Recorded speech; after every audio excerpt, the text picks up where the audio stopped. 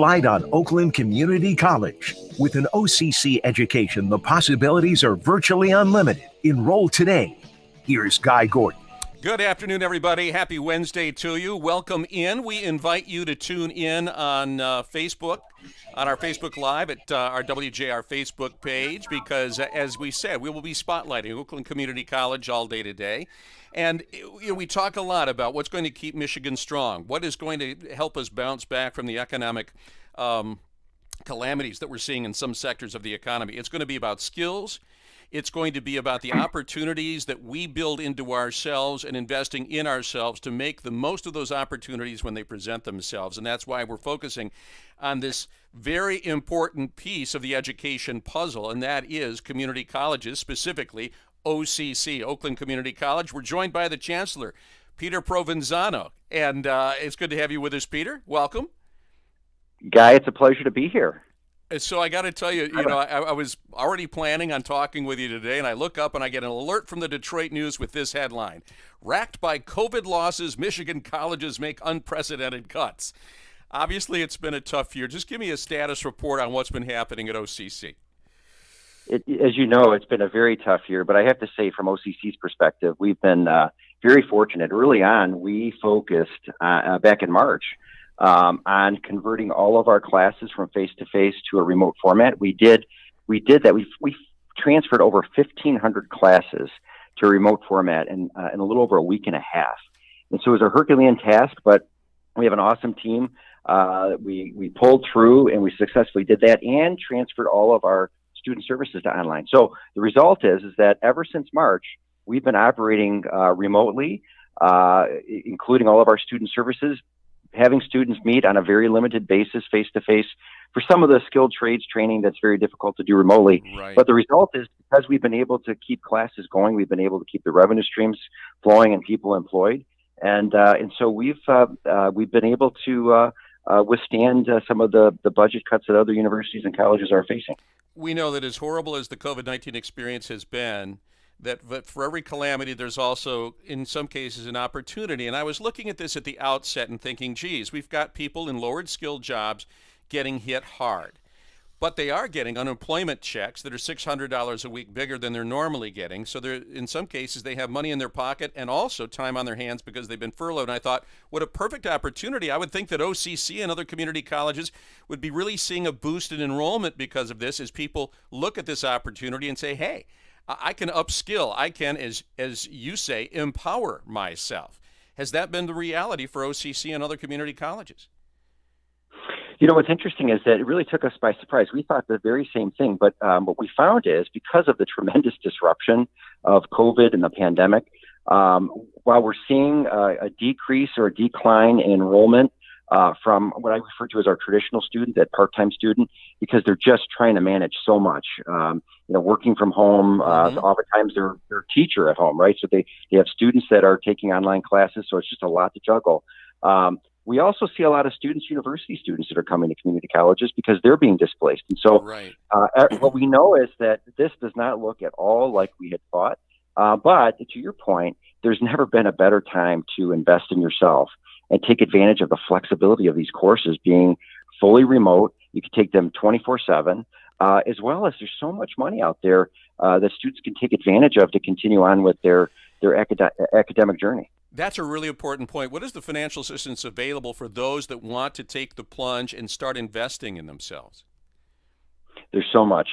So speaking from OCC's perspective, we have over 300 academic scholarships that are available. We have, Chancellor Scholarship, which is just a tremendous scholarship. Each year we offer 100 qualifying students about $3,500 a year, which covers the tuition and fees for their first year. But we also have, we just did it this past summer, and we plan on continuing it again this next summer, a scholarship that we refer to as the Summer Momentum Scholarship. And what that does is it provides students who took classes in the fall as well as the winter up to 6 credit hours. So it's basically 2 free classes to encourage them to come back to school to keep on with their academic journey this summer. And then we have a student success fund that helps, that's really designed by very generous donors from across Oakland County, as well as internally here at OCC. And we use that money to help students who are facing hardships that really go beyond education. And then one of the things that we hear a lot about right now is the Futures for Frontliners program, which is being offered by the state of Michigan, which is a phenomenal program that our frontline workers can take advantage of. So as we look at this and as people consider, what do I want to do if this is presented to me as an opportunity? What are the one things I think is great about community colleges, and I don't want to step on my four-year academic learning institutions here and step on their toes, but there is a value proposition there that is quite unique and quite compelling. So if I'm sitting here as a student or as an 18-year-old that took a gap semester, I'm trying to figure out what to do. Give me the best value proposition in terms of saying, these are the fields of studies you need to look at right now where you can see immediate benefit upon concluding this program. What we always talk about is, pre-pandemic, there was a very, very tight labor market. Post-pandemic, I see that labor market even being tighter. Every company that we talk to, corporations, they're saying, they're hiring now, and they will be hiring in full force post-pandemic. And we know that if you have a credential, some sort of training, it increases your employability as well as the amount of money that you can earn in your lifetime. There's a huge demand in nursing, all of the skilled trades. We hear that, on a daily basis, robotics, manufacturing. And then let's not forget about public services, police, fire, EMS. Right. You'll hear later on from Dave Cece talking a little about that. And then the other thing is workforce development. There's a tremendous amount of need. So corporations are always looking for new talent. And what they're finding is that with that tight talent pool, their talent is right there working within their corporation. So it's a great opportunity for those companies to send their employees to school or to bring OCC into the company. We do a lot of customized training there. And so the possibilities are endless. There's a huge demand across the board for all of these industries. Well, and Peter, you're preaching to the choir here because everybody wants to talk about, we need to raise the minimum wage. You want to raise your wage, raise your skill level. That is currency in the marketplace that nobody can take away from you and no government can mandate. Your skills are what's going to make you marketable from here on out. So thank you so much for bringing us into the college tour and putting us on your list. And we look forward to some discussions here throughout the day with some of your department leaders. Pleasure, Guy. Take care. You too. Let's get to Michael Stetz, WJR Traffic First. When we come back, there's finally momentum on Capitol Hill, or what appears to be that. I don't want to get ahead of myself. When it comes to COVID relief, we're going to talk with Congresswoman Alyssa Slotkin next on The Guy Gordon Show. Hey, Michael, love the decorations. Hey, what's happening, Guy? It's all good. I feel very underdressed now with what you're doing there. Well, you could thank my wife. I will. What's happening with traffic? We have in the city 2 lanes blocked on 96 eastbound right now due to a vehicle fire. Traffic getting by in the right lane only. Expect delays there. And in Oakland County, road construction has the left lane closed on 696 eastbound right now between the Southfield Road and Coolidge. That's scheduled, that construction, through 3 p.m. on Friday. Now WJR weather first. From the Weather Channel, sponsored by North Bloomfield Properties. If you're looking for a place to call home, let North Bloomfield Properties find the best place for you and your family. They also provide pre-screened quality tenants to their property owners. They love to match good people to good homes. Contact them today, northbloomfield.com. Good 10 degrees warmer than average today, and looks like some rain headed our way finally into the weekend forecast coming up for Saturday. Almost an inch of rain coming up for Detroit. We're in the mid-40s this afternoon, good 10 degrees warmer than average, 29 tonight. Tomorrow, partly cloudy, 42. I'm meteorologist Scott Laurie. More on News Talk 760 WJR. All right. Are we going to be checking out with the other guys before we get on there to make sure that they've got their speakers in the right spot? What? Are we going to make a call to the other people that he's got so that we can make? I don't know how we check them out early. I mean, I guess what we do is we just pop them up on screen before they come on. Okay. Well, hey, Mark's found us after all this time. Yeah, Guy, I don't think that was anything that we were going to be able to fix. Yeah, I don't know. Because I've had the same problem on occasion where sometimes the built-in speakers will mute themselves because your mic is on, and that's why you need a headset. Yeah. Yeah, and I mean, at that point, he doesn't have one. This is the first time we've personally encountered that. So the only option at that point was probably to have him on the phone. Okay, well, we got it on, and that's the important thing. But yeah, and he was quick. He was quick with it. All right, actually, and we're coming back here. It's a short break. So we have Congresswoman Alyssa Slotkin. So what do we do here on StreamYard while we're listening to Alyssa Slotkin? A little radio magic. A little radio magic. Are you playing it down the line here for those watching on StreamYard? That's a good idea. Yeah, I got it. Let's see here. Well, I guess what I'm wondering is, do I need to continue chatting here? No, I'll play it down the line. Okay. So here we come. December 9th. Slotkin. All right. All right, we're going away here. Bringing in Slotkin.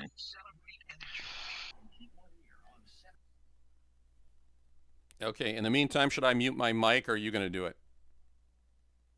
Sounds like... This is the Guy Gordon Show on News Talk 760 WJR. Well, it is busy times on Capitol Hill, that's for sure, as they try to hammer out some kind of a COVID relief bill before they have to leave for the Christmas holiday. It's not proving to be easy, but then nothing ever is. And I thought it was a good opportunity to invite on one of the authors of the bipartisan problem solvers proposal that has been getting traction and kind of acted as the Kickstarter to this. 8th District Congresswoman Alyssa Slotkin joining us on this Wednesday afternoon. How are you? I'm well. Thanks for having me. Busy times and interesting times when you see Josh Hawley on the right and Rashida Tlaib on the left, both agreeing on something, and that is that Americans should have direct payments from Uncle Sam. You know you're living in interesting times. Tell me where the COVID relief package stands right now after you've discussed it with your leadership and after the White House made its pitch for a $600 direct stimulus payment. Yeah. Well, you know, we, this Problem Solvers Caucus, equal numbers of Democrats and Republicans came up with our proposal. It's just under $1 trillion, $908 billion. And it is the basis of negotiations. Those negotiations are happening both in the House and the Senate and are happening in real time. We've been getting kind of updates every few hours on those negotiations. The White House has frankly signaled support for that number, right? $908 billion. They're okay with it. But of course, they have a different take on what should be in the bill. And their proposal today, which, the president indicated he wants to send every American who makes under a certain amount of money $600, another sort of lesser amount of stimulus payment. He wants to do that, but in response, he wants to cut additional unemployment insurance. So, that's, controversial. And I think that's some of the stuff that we're debating here. But we know, at least from our group, that we cannot go home for Christmas without some sort of a deal. And it's never going to be perfect. That's the nature of compromise. And I've been kind of screaming my head off here that the sort of desperation I feel from my business owners and the folks in the healthcare industry, I'm not feeling that same desperation from everyone here in DC. So I'm trying to bring some of that anger and frustration, frankly, to the floor of the House. How is it that they could be that disconnected? Aren't they experiencing the same things that we are? I really don't know. I'm still kind of new to being an elected official. And the thing that surprises me most is, like, I'm hearing from people constantly. I'm getting texts from business owners in Rochester. I'm getting calls, like hundreds and hundreds of calls into my office. I'm getting emails. Like, I can't go grocery shopping without someone bringing up the need for some sort of relief. So it is hard for me to understand how some people don't feel that same urgency. Either they're not answering those calls or they're just not out in public. I don't know what it is, but those of us who are feeling it big time. Okay. When you look at this, I saw a letter come out from the Greater Detroit Regional Chamber of Commerce today. Sandy Brew, I know you got the letter. Every congressperson from Michigan did. Saying, look, not only do we need liability protection for businesses, but we also need aid to cities and states because they are essential in this as well. Yet when I look to Washington, they seem to form that as an either-or equation.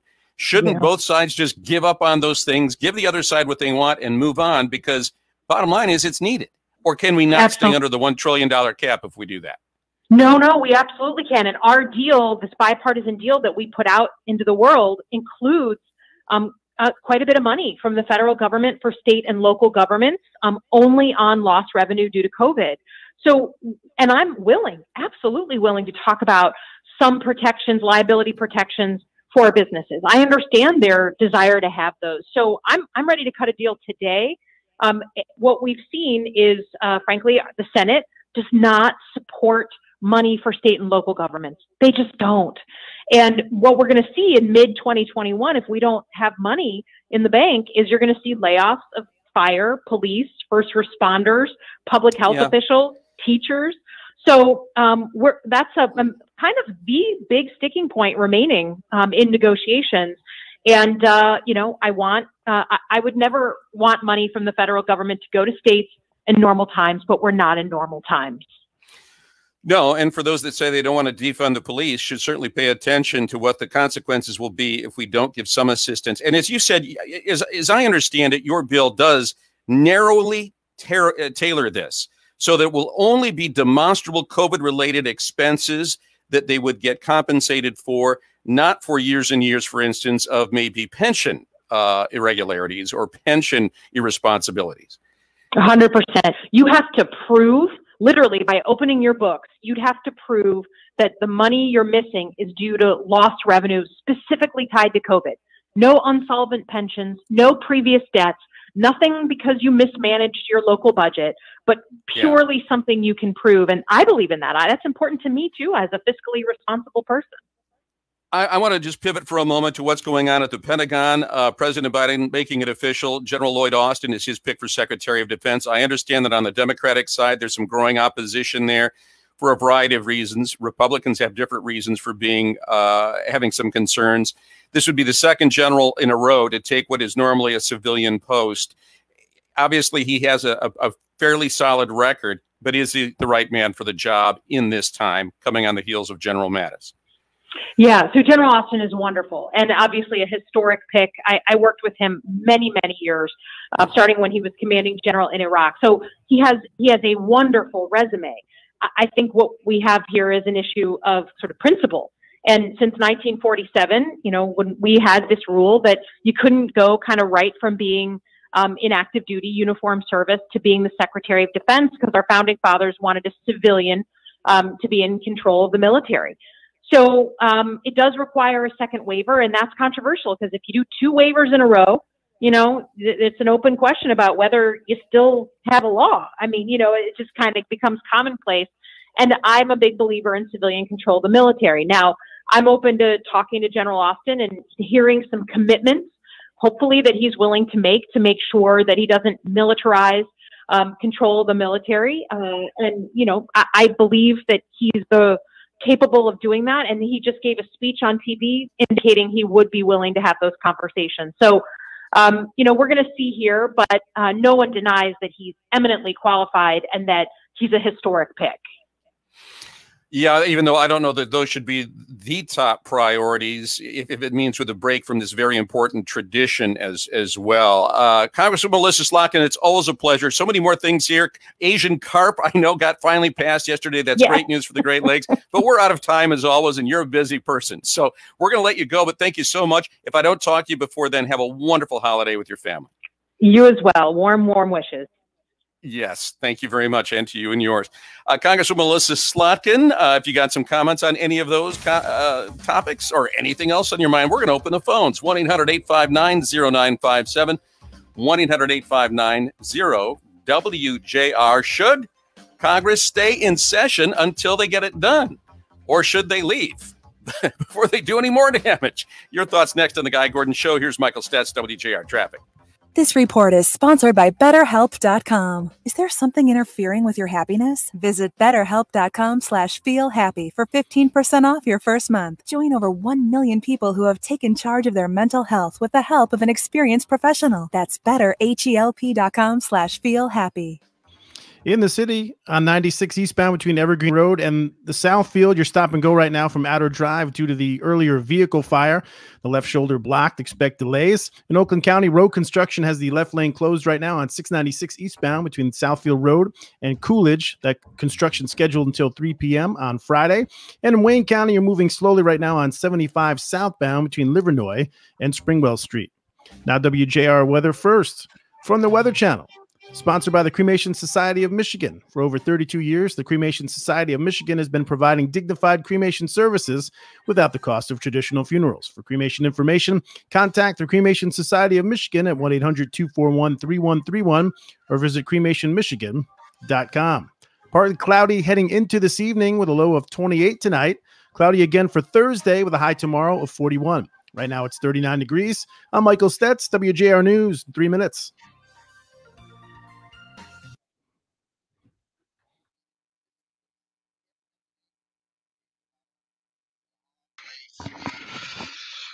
All right. See, am I coming through? There we go. Let's see here. Mark always seems to find us. So does my mom. Hi, Mom. Barb! We have someone here suggesting that guy's on from 12 to 5. We might have... Come on, I know you guys are up for that. I may have to talk to my agent about that.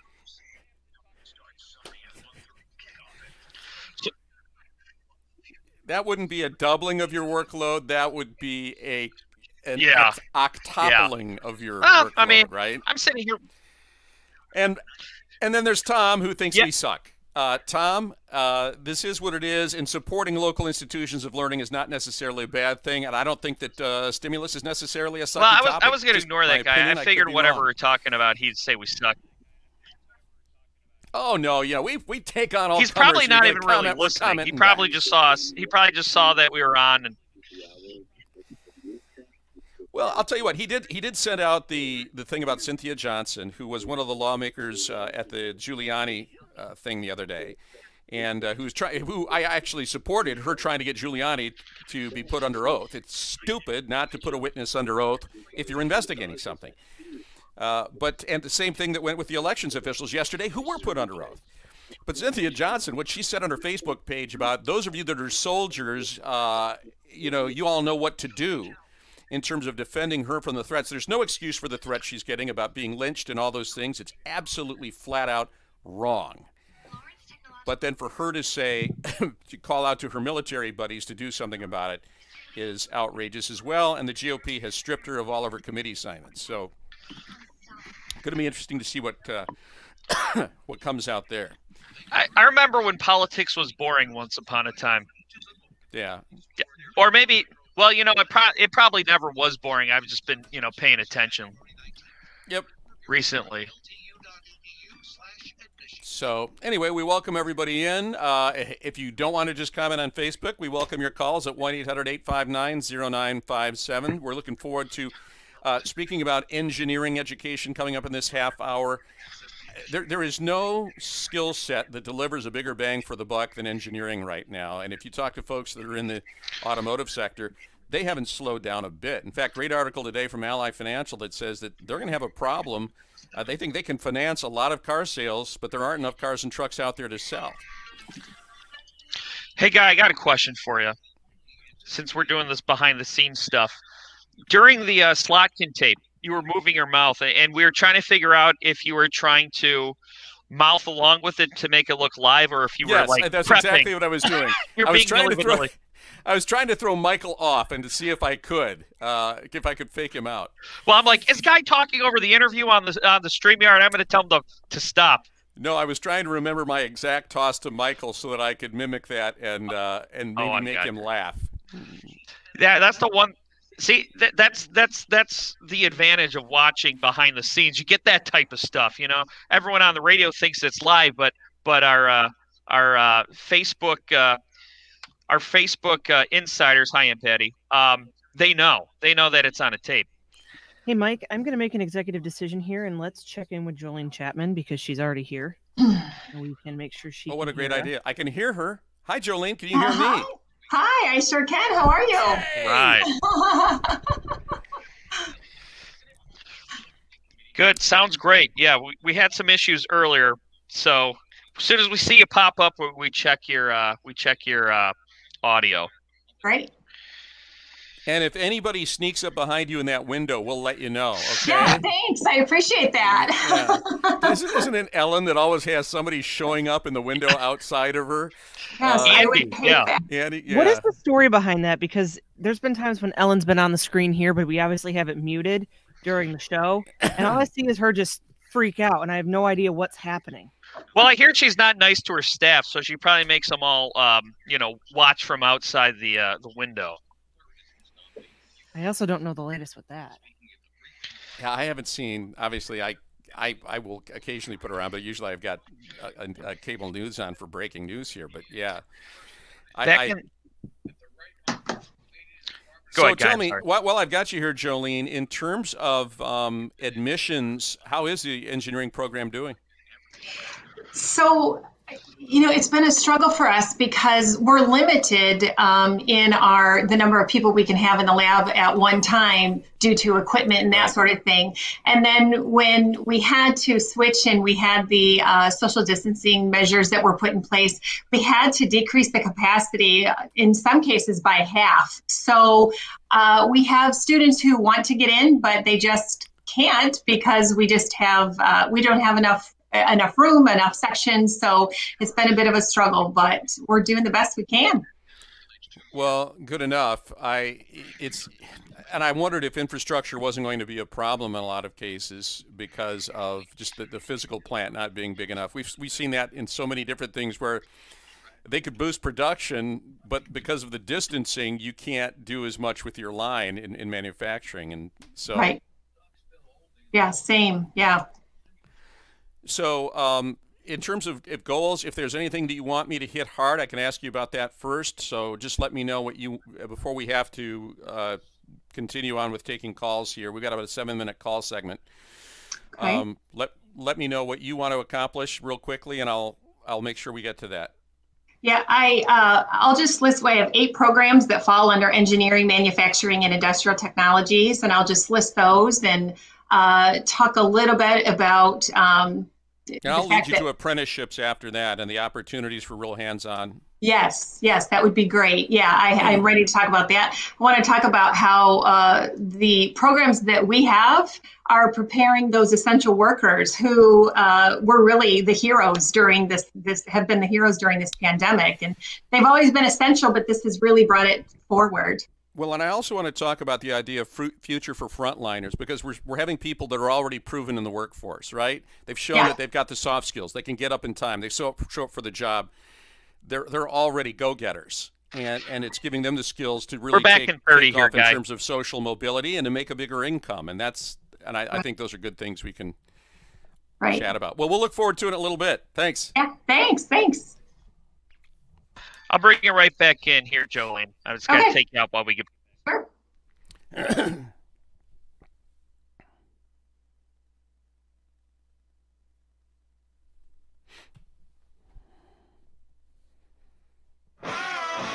Welcome back to a special edition of The Guy Gordon Show on WJR. For a spotlight on Oakland Community College. With an OCC education, the possibilities are virtually unlimited. Enroll today.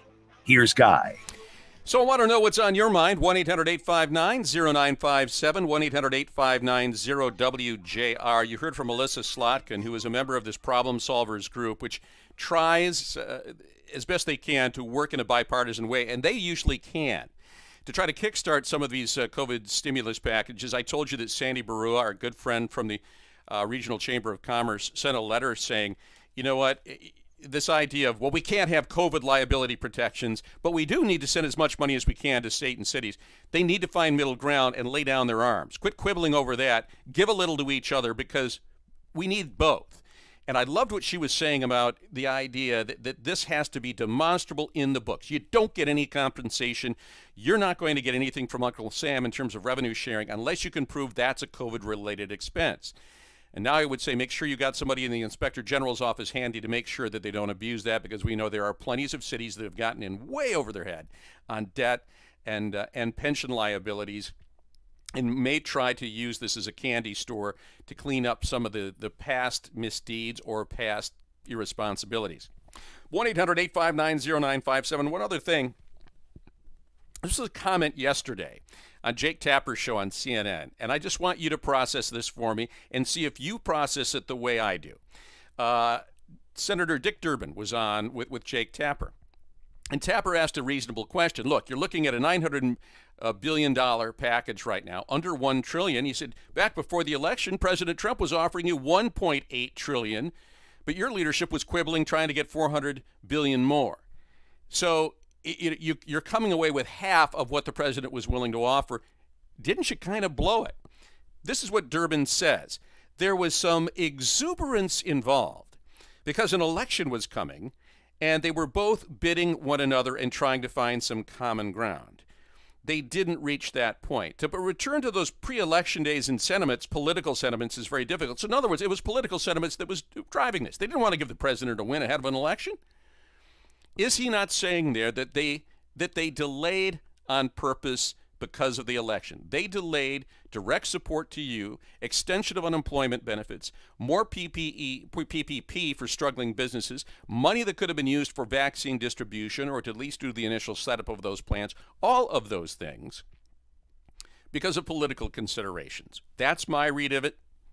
What say you? Do you interpret that the same way? He didn't use the word delay, but he certainly implied it. Let's get to Kip in Canton this afternoon while we await your calls. Kip, good to have you with us. Thank you. Can you hear me? I sure can. A little bit of noise, but give us a little volume and we'll be fine. Can you put on? I'm going through something. You're not going to be able to hear me. And we can come back real quick. You know, if you've got a question, shoot it at me and I'll try to answer it, okay?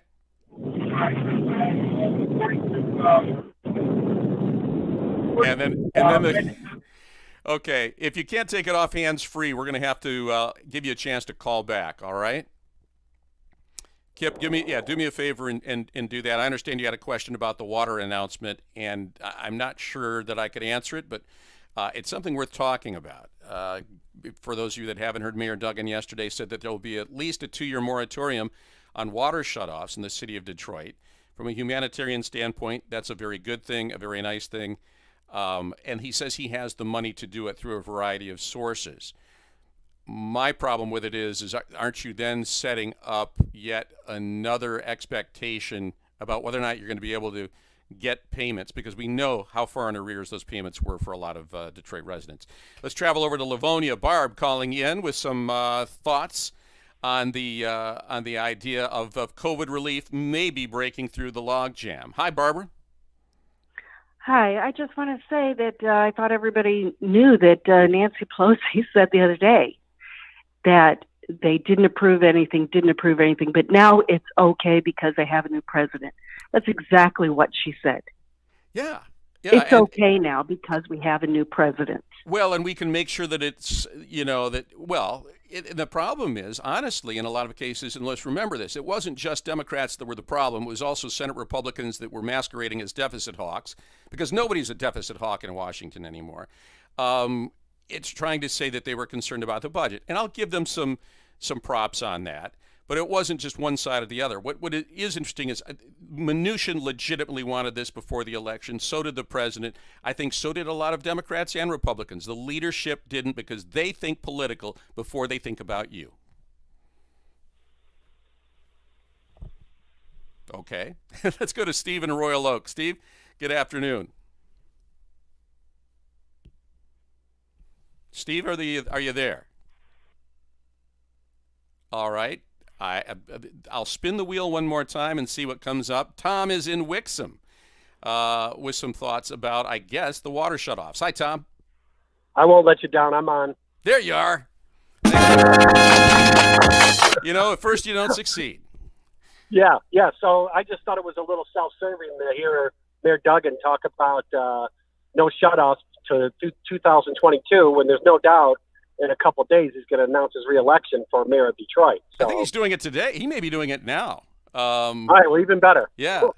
Yeah, I see what you're saying. My concern is from a fiscal standpoint, just to make sure that the city can pay for it, because obviously after the bankruptcy, you've got to be sensitive to that. But the other thing is, I just don't want to create an expectation that the water bill is the last thing that you have to pay in households in Detroit because someone else will bail you out.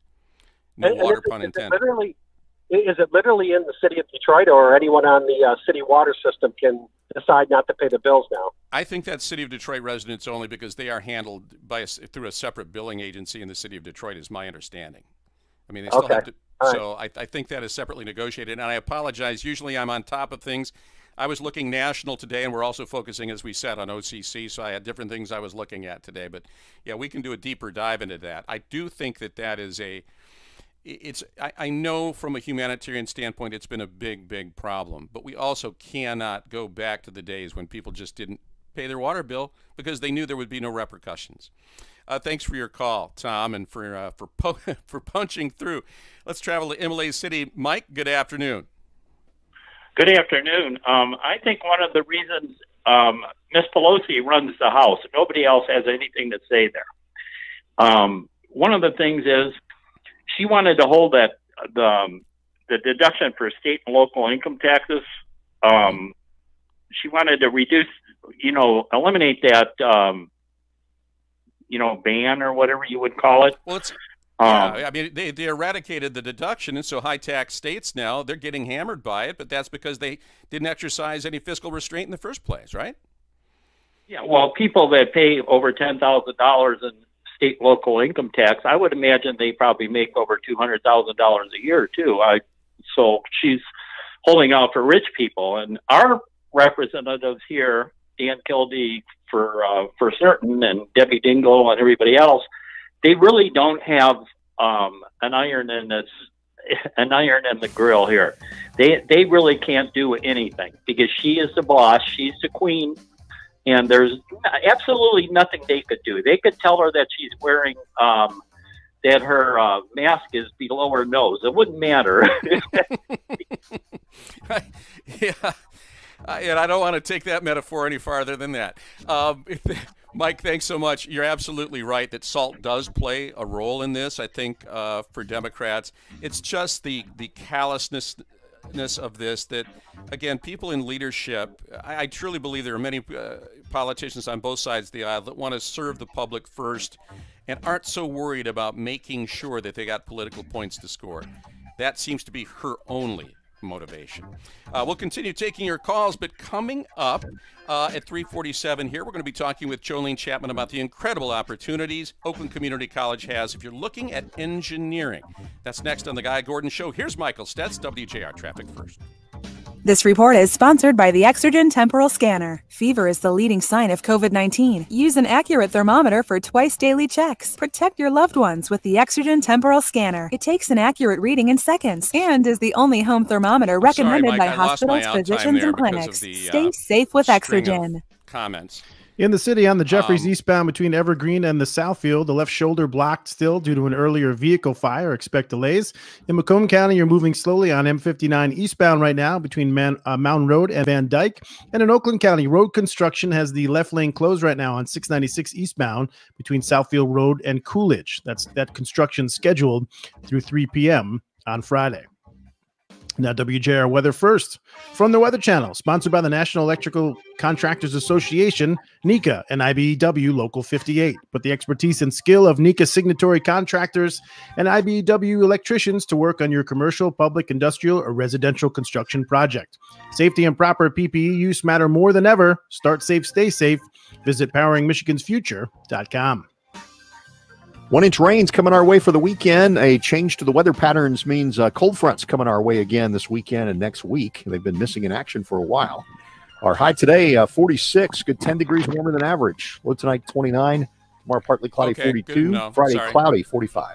I'm meteorologist Scott Laurie. More on News Talk 760 WJR. Sorry, Guy, what were you trying to say? No, I was gonna reach out to Anita Rose. Where the heck is Decorah, Iowa? Oh, the former AM radio. Yeah. So, you know what my radio station was in college? Have I ever told you this? It was Central's. I know that. It was. Well, there were two at Central. There was WCHP that worked out of Anspaugh Hall, And then in Thorpe Hall, which is where I lived, was WINO, Wino Radio. It was. You have told me this. It was the takeoff of the old George Carlin routine, right? And we were I thought it was just because Central's a party school. Well, there was some of that too. I mean, yeah, but we operated out of Thorpe Hall. I think it went under about 4 years after I left, but I was station manager there for a while, and at least kept us on the air for 2 years. There's like an NPR station, and then there was like a college radio. So there was WCMU, which is NPR, WMHW, which was the FM station out of Moore Hall, which is what all the broadcast majors worked on, and then two little AM stations where a lot of us cut our teeth, and a lot of guys in Detroit radio started at CHP. But Dave, guys like Dave Llewellyn, he worked with us at Wino for a while, and a lot of different pieces. Northeast corner of Iowa. Okay, Anita. That sounds cold. I don't know why that sounds cold to me. Well, it sounds windy this time of year. We passed through Iowa. Man, I tell you what, you want to talk about a state that has got a ton of windmills now. Iowa has to be generating everything they need off of windmills because you just see them everywhere. Well, I hope their phones are working better than those two calls in a row. Our guy from Wixom bailed us out. I know. I thought the one guy was calling from the Enbridge tunnel that hasn't been dug yet. Right. He's like, I can't talk now. I'm going through a tunnel. It's like, well, sorry to disturb you. Does Dana Nessel know about it? Because she's going to try to shut that sucker down. There's, for the people watching, there's this moment of panic when you get two bad phone calls in a row, because then you start thinking, our phones are down and we're going to have to tap dance. So when that third person comes in and you can hear him, it's a big sigh of relief. It was really confusing for me, though, because I was talking to someone on the phone, but I knew the same panic. I had the same panic as Mike. Yeah. Never fails. Yeah. Well, we don't know. We never panic. Not here. Ever. And not visibly. I knew it. Always 10 degrees colder than the rest of the state. Maybe it's the north. Well, so Mount Pleasant was the same way. Of course, there really isn't a mountain in Mount Pleasant. We all know that, right? Right. But it is flat, and boy, the wind chill there was always bad. You.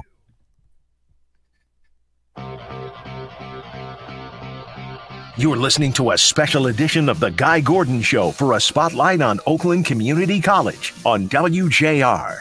With an OCC education, the possibilities are virtually unlimited. Enroll today. Once again, here's Guy. We want Michigan to be the land of opportunity, but you have to seize the opportunity yourself. And in many cases, that means enrolling in extended learning, higher learning. And that's why we're focusing and so excited to focus on Oakland Community College, because as I said in the earlier interview we did with the chancellor, I can think of few value propositions that deliver as much as your tuition at Oakland Community College. Jolene Chapman is, excuse me, is the Dean of Engineering, Manufacturing, and Industrial Technology. I think I have some metal shavings in my throat here, Jolene. Welcome to the show. Thank you. Thanks for having me. This is what happens when you talk for a living.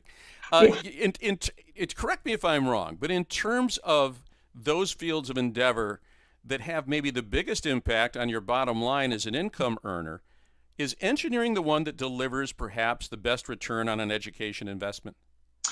Well, engineering, of course, is a 4-year degree.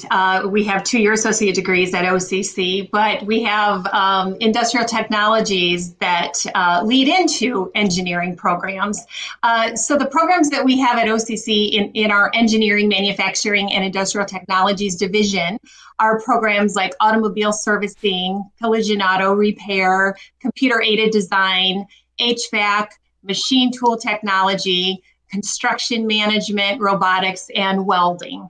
Well, and we know that two areas that seem to be just screaming for people is engineering and also in the construction industry, where they just can't get enough skilled trades. You say it's a 2-year degree. Do most people end up completing it, and are they able to transition to a new job in that span of time? So they can get 2 years of the first 2 years of a 4-year degree here at OCC and set themselves up really well for that seamless transfer into a 4-year institution. They can also get education that enables them to work as an engineering technician or a machine tool technology technician or robotics technician, and be able to earn a living, a good living, doing those sorts of things. And then if they decide to go on for 2 more years later, they're certainly set up very well to do that. In terms of the opportunities to polish the apple while you're learning, how many opportunities do people have to actually work in a lab setting? And is that somewhat limited by COVID and distancing? Or can they do that off campus in more of an apprentice internship type program? Yeah, so COVID-19 has certainly sent everybody awry, right? Things are just not what they normally are. And our course caps have been limited. So we can only have a few people in the lab when we would normally have a full lab. So we're disappointed that we can't get those students into the lab as often and as we would like to, although we're allowed as of today to bring students back. So that's excellent. Yeah, you mentioned apprenticeships. Apprenticeship is an opportunity to learn and earn. So students enroll in a program that has been established between the college and the employer, and they follow this scripted path of courses, and they earn money while they learn, and there's a wage progression there that the employer has to abide by. So it really is a tremendous opportunity.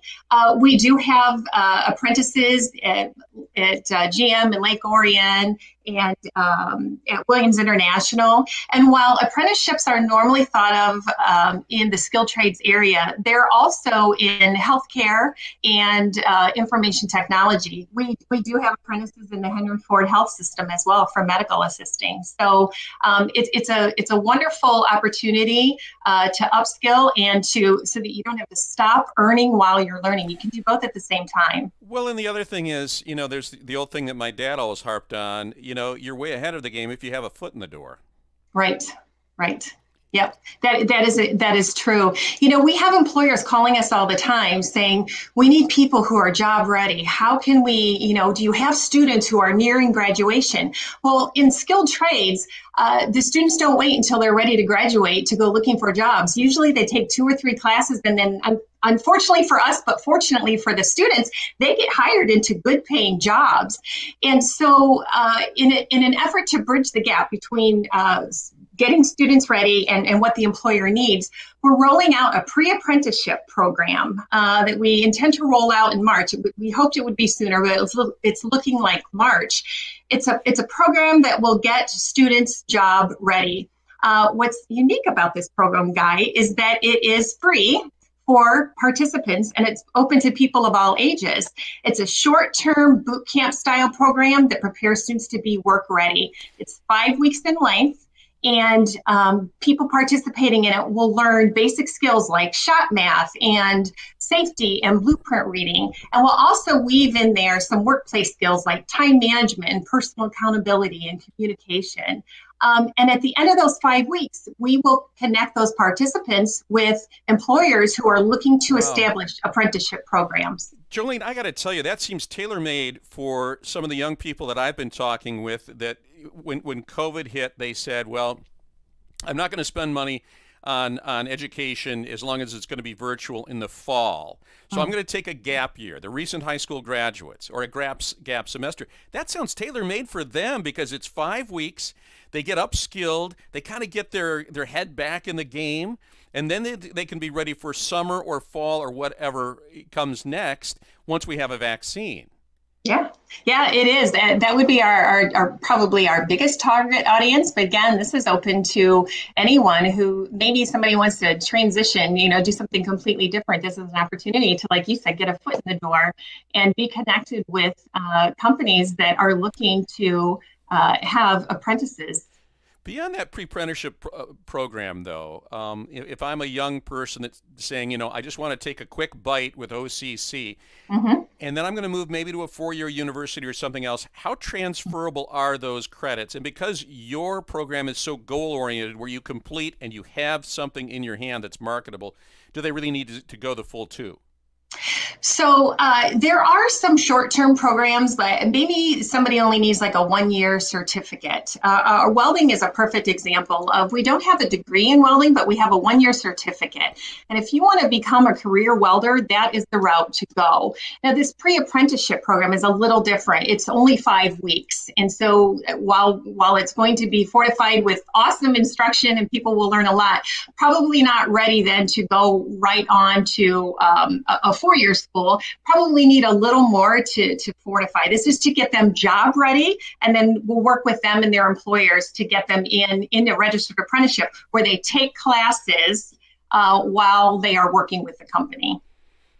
So if I am a young person and you've just now inspired me, or maybe I'm an adult worker who wants to learn and earn, who do I call, and what are my opportunities in terms of maybe seeking financial support? How long does that process take, especially if I want to get in for the next round? Yep. So the pre-apprenticeship program is free. So it's an investment just of time, not of money, for the first couple go rounds. The best way to get a hold of us, since we're all working remotely, we're very email heavy right now. So the best way would be to send an email to apprenticeship@oaklandcc.edu. Apprenticeship at OCC, do it again. Yep, apprenticeship@oaklandcc.edu. oaklandcc.edu. Jolene Chapman, thanks so much. We hope they flood the gates and we can get a lot of people upskilled and get this economy humming in the new year. Hey, thanks for having me. Take care. Jolene Chapman, who is the academic dean of, the Dean of Engineering, Manufacturing, and Industrial Tech.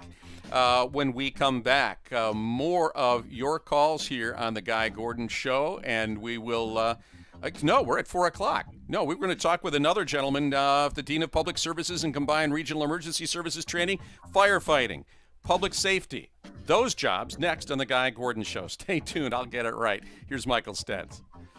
This report is sponsored by the Exergen Temporal Scanner. Fever is the leading sign of COVID-19. Use an accurate thermometer for twice daily checks. Protect your loved ones with the Exergen Temporal Scanner. It takes an accurate reading in seconds and is the only home thermometer recommended by hospitals, physicians, and clinics. Stay safe with Exergen.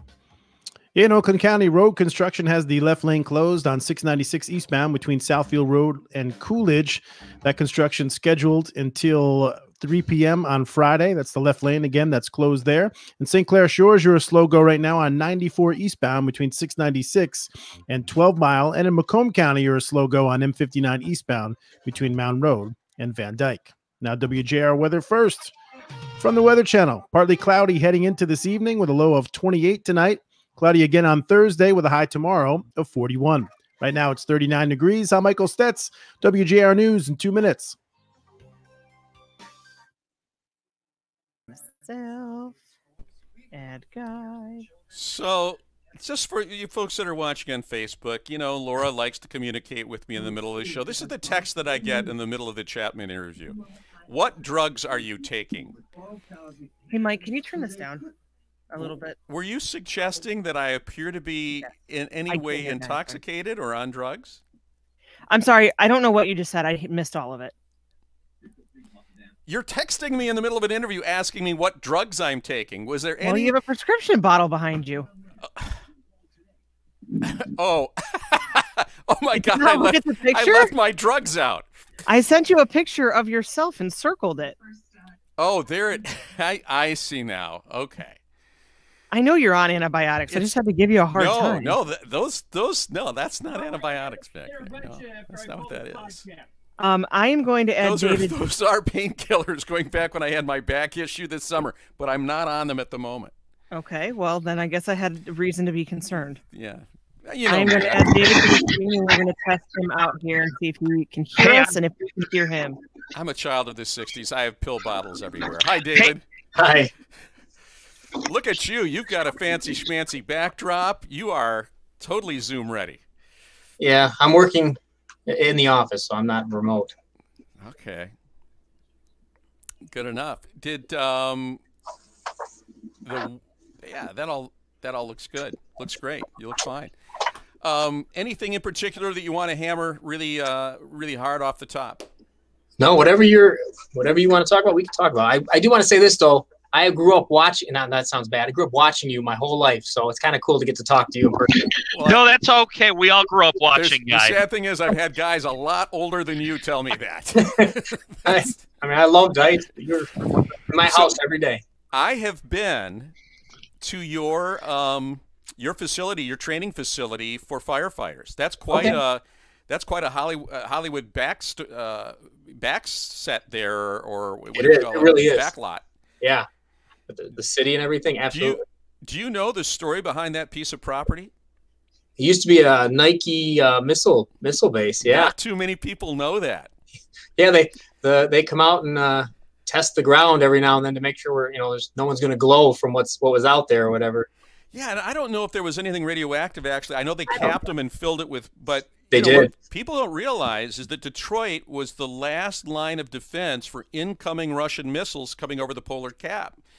And so we had, I think at one point, 14 different Nike missile bases here around Detroit. It was one of the last stories I was going to do for Local 4 before I left and came to JR, and I ran out of time. But your facility, I mean, you can still see kind of the coffins where the missiles used to be. Yep, they have them up there, the steel grates or plates over them, yeah.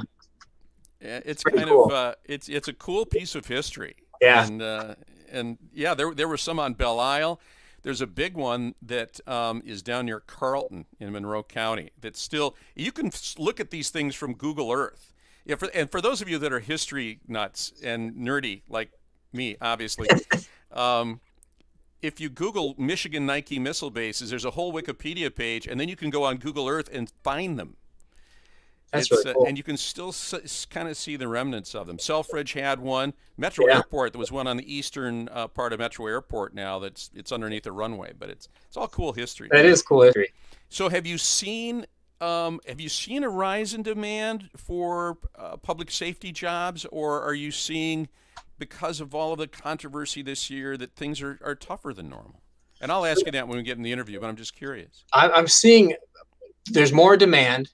But there's also, I cannot believe how many people are signing up for the classes. Our next police academy is, I don't know what I'm going to do. We've got a waiting list. There's so many people. That's terrific. God, that's great news. And David, is it CC? Yes, sir. Yes, sir. Okay, good enough. That's great. Did you come out of public safety yourself, or? Yes, I was a police officer prior to getting this job. Really, and where? So I was a police officer at Oakland Community College. Okay. I was a police officer in the city of Lake Angeles as well. All righty. Well, those are hellraisers in Lake Angeles. Yeah. That's you got those keggers on pontoons. It's yeah. I've had some good friends that lived out there. That's just a great spot. Had I been able to make it, I would have bought a house on Lake Angeles in a heartbeat if I had been able to make it to Channel 7, for a breaking news situation. I really needed to be about 20 minutes away max from the station. Right. So there was kind of a radius there that I had to. Because it is a nice community. Oh yeah. Oh yeah, and it's a beautiful lake. All righty, well, we'll dive into it here in the middle. I think Mike's got to hit our intro. And we're about 45 seconds away here. All right. So I'm going to put you backstage real quick, David, and we'll be back with you in less than a minute. Sounds good.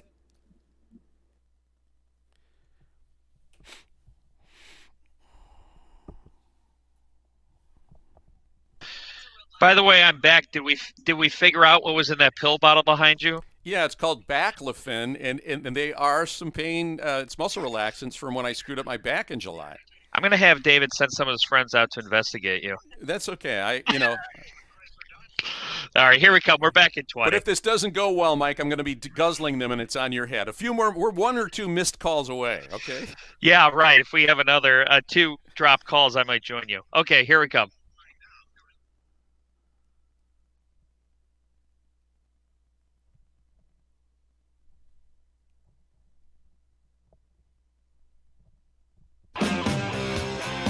Welcome to a special edition of the Guy Gordon Show on News Talk 760 WJR for a spotlight on Oakland Community College. With an OCC education, the possibilities are virtually unlimited. Enroll today. Here's Guy Gordon.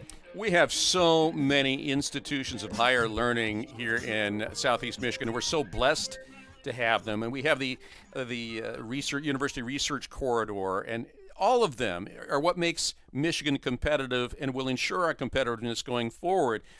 But few can give you the quick launch that Oakland Community College can. And I want to check in with David Cece. He's the Academic Dean of Public Services and Combined Regional Emergency Services Training, also known as CREST.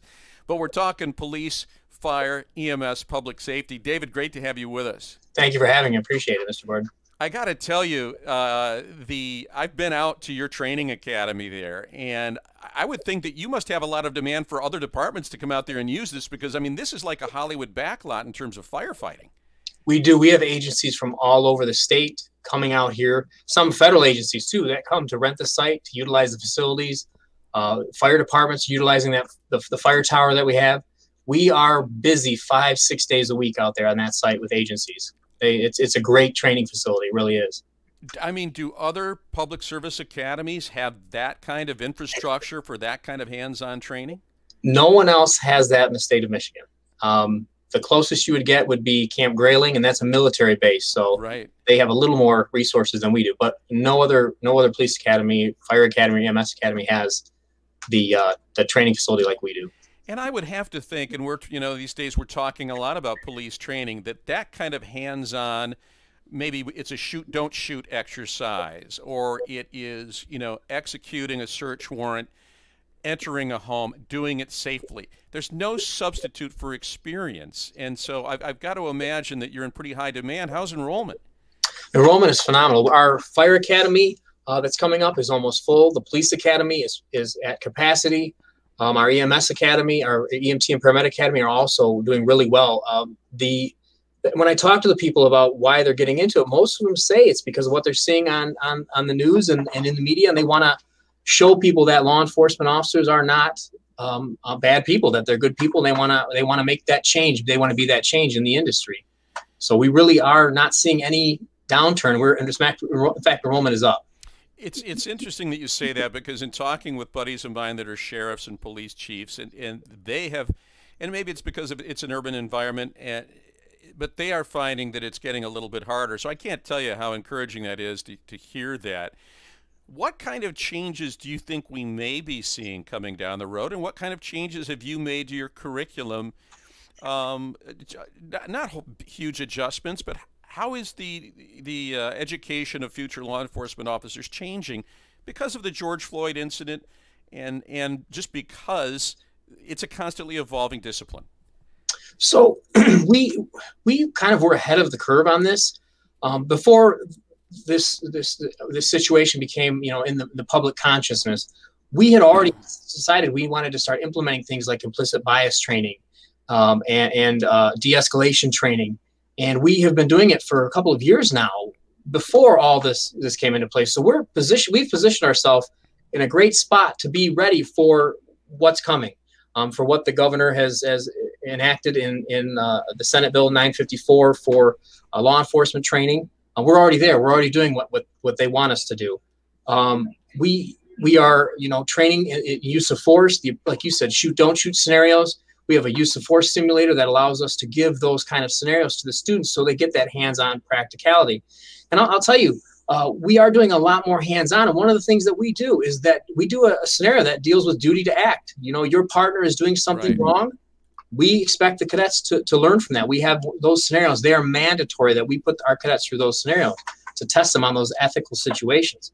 So the hands-on, I think, is one of the big things that we're doing right now. We're putting them in those live scenarios, and the students really walk away from that saying, I learned so much. They take that book learning, the didactic learning, and they go out there on that site and they are able to implement it in real life situations. When you talk to departments, what is it they're looking for in terms of temperament? Maybe not, the soft skills that everybody needs, but what are they looking for, and have they changed what they are looking for?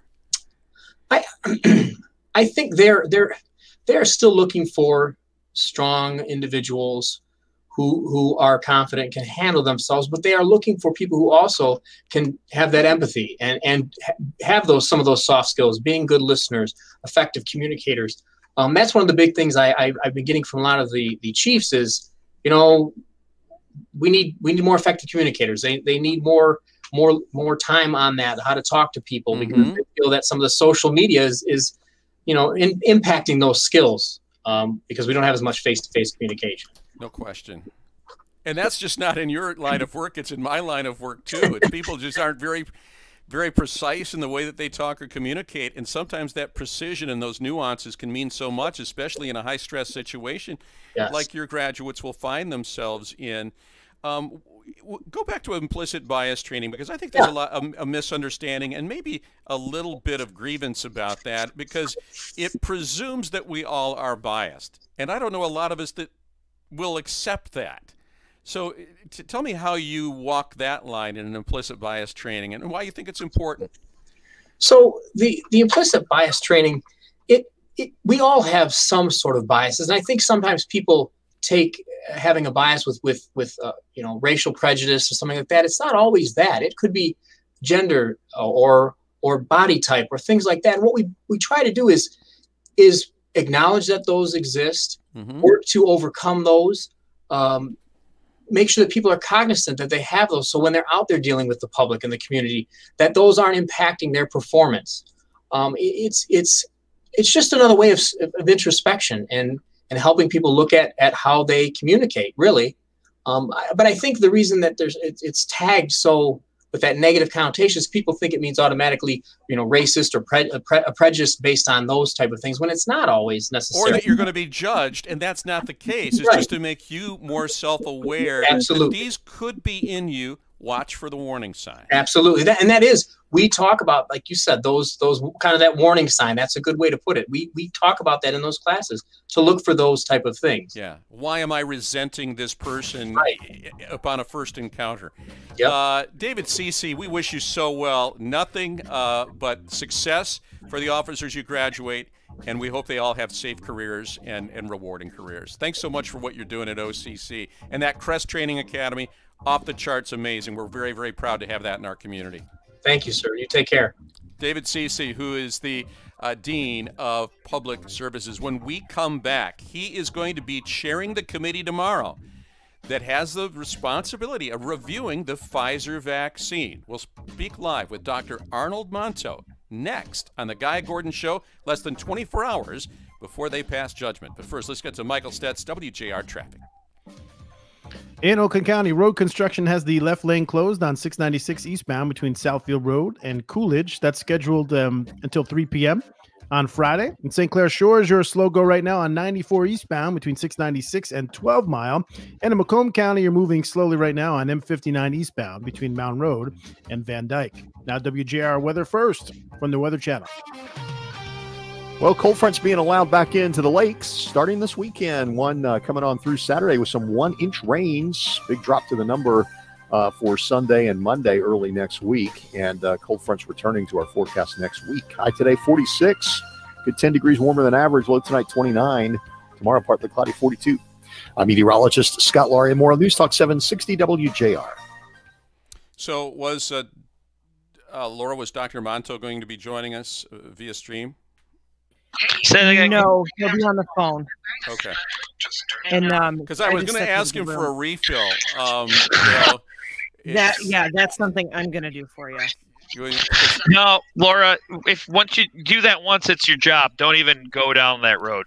Guy, we've set strict boundaries. I'm not your secretary. No, but I thought you would still hook me up with drugs. I mean, that is a producer's. I'm sure Stern's producer does that. I don't know what happens at Channel 4, but that doesn't happen here. Yeah. Right, Guy. This isn't TV news of the '80s, okay? Yeah, no, that was actually Channel 7, and don't get me started on those stories. Why not? We have some time. Yeah, well, because all of the names would have to be changed to protect the innocent. May make you drowsy or dizzy. The question is, would you notice? Chris Meller has some glowing things to say about the OCC Crest facility, by the way. Oh, it is cool. I mean, the first time I saw it, and it's also to kind of do high-rise firefighting rescues and things like that. It's pretty impressive. Yeah, that's cool. I didn't know that. Oh, I didn't realize that. Mark says that he graduated from the OCC Academy. Good on you, man. Where are you still serving in public safety, Mark, or are you? I feel like he's mentioned. Yeah, I feel like he's mentioned he was law enforcement. I could be mistaken. Yeah. Well, if there is some radiation left over from the missile site, what better training ground, Yeah. For I don't think they had nuclear warheads. That's good. Yeah, I think it was conventional warheads back in those days. Some of them did, but I don't think ours did. In fact, here's, when I was a kid, they had them near Chicago, and my grandfather, I'd go visit my grandfather, and he would take me by to see they called the Nicky missile base. They didn't know that it was Nike. Yeah. Okay. Yeah, Dr. Monto is there, guy. Dr. Monto is there? Outstanding. Okay. Yeah, I've never heard of Nike missiles, much like I was confused when I first heard about Michelin chefs. All right, we're back in 10 seconds here.